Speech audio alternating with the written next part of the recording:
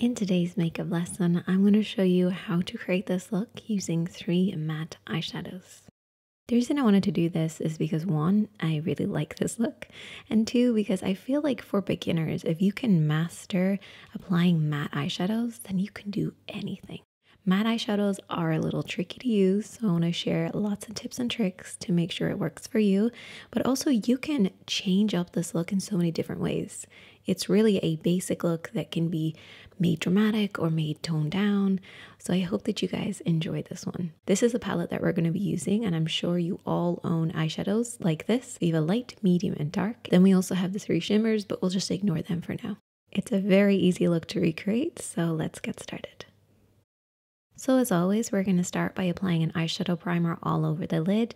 This is going to create a blank canvas for us to work on, but it's also going to give our eyeshadows something to grip hold of. Because matte eyeshadows naturally have a dry texture, they need a little bit of moisture in order for them to grip onto the skin. Otherwise, they can kind of just sit there.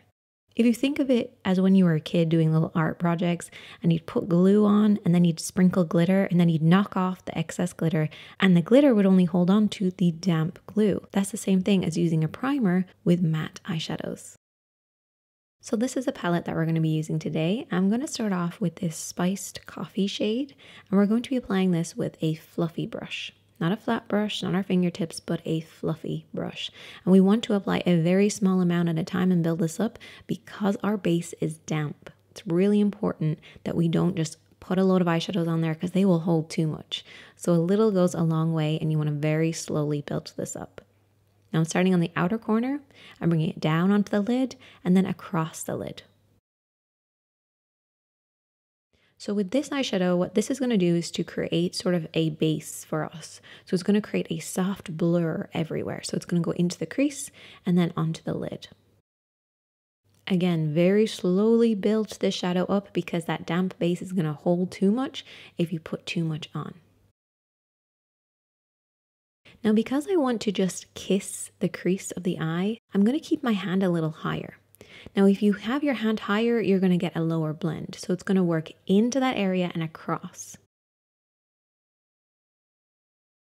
But then if you bring your hand lower, it's going to actually bring a higher blend. So the higher the hand, the lower the blend. The lower the hand, the higher the blend.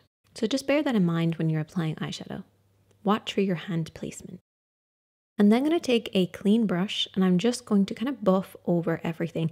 This is just going to make sure that that base is nicely covered. It's going to make sure that our base is nice and even. And that's why it's always a good idea to have a clean blending brush handy whenever you do a makeup look.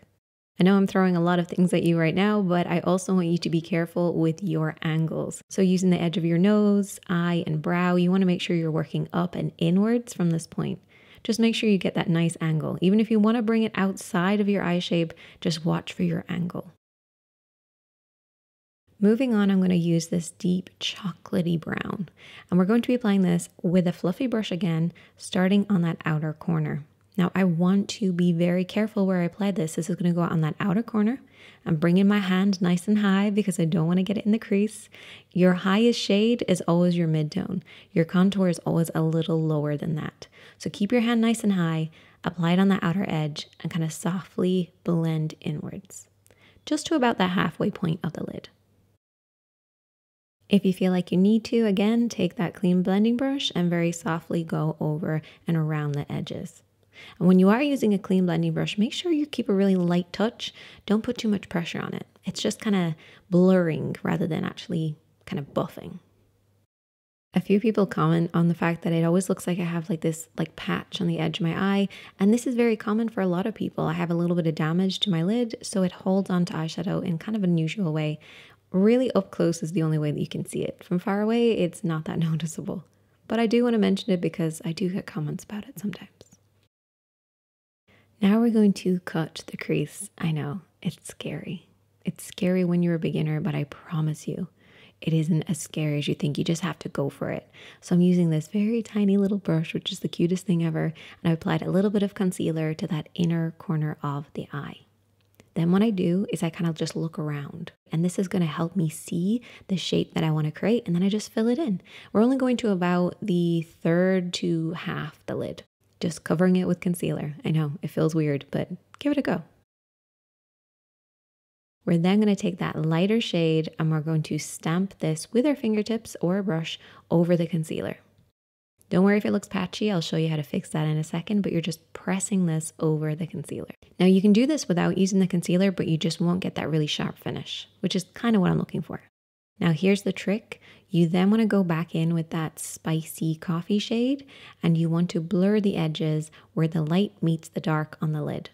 So right in between. You want to make sure you apply this eyeshadow, kind of tap it in there, very softly blend, and it creates this beautiful fade. This is what I refer to as a fade shade. Sometimes I'll use an actual different eyeshadow, but in this case, it actually works great to use your mid-tone as a fade shade. And so what you end up with is a blend from that cream to that spicy coffee to that chocolate shade. And you should end up with something like this. And I'm going to call myself out here. I did not blend very well right at my brow. I should have blended that a little bit more. It's a little harsh, but I'm calling myself out on that. Maybe that's something to watch for other people. Now on the waterline, I'm going to keep it nice and clean because I like that cleanness on the lid, cleanness on the waterline. So we're applying a cream pencil to the waterline. So that little ridge on your eye. It's going to open those eyes more and I feel like it complements the look. I'm then going to take that spicy coffee shade again and we're going to apply this with a flat brush this time, just underneath the eye. I tend to look upwards so I don't get it too low. That can be a problem, especially if you're like looking down in a mirror. So try looking upwards with your mirror in order to get right underneath the lashes. I finished off the look with some invisible liner, so that's applying liner that's really, really thin right at the lash line, some mascara and lashes, and there you go. That is the finished look. I hope that you'll give it a go using mattes. I love using mattes, and if you can perfect this look, then you can do anything. I will show you how you can add a little bit of shimmer into this look in another video, but I hope that you enjoyed this one and we'll give it a go. Have a wonderful day. As always, be kind to yourself, be kind to others. You're doing the best that you can, and I'll see you next time.